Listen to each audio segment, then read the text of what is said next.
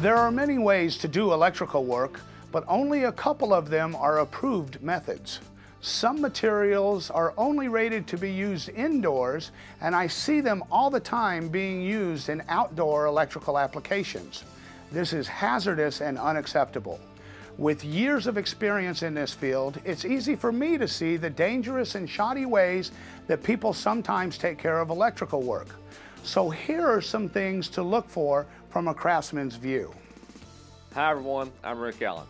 One of the things you might find are joints or connections made on some of your electrical wiring that are not contained inside of a sealed box. We call these flying splices, and they could cause serious damage later. Another clue to shoddy electrical work is when your breaker trips and causes more than 8 plugs or multiple appliances to turn off in your home. This is a classic case of overloading and can be fixed easily. Last but not least, and one that always makes me cringe, is when an appliance like a microwave turns on and the lights in the kitchen dim.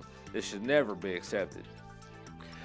Be aware of possible electrical problems in your home or apartment and take the steps needed to fix them before further damage is done.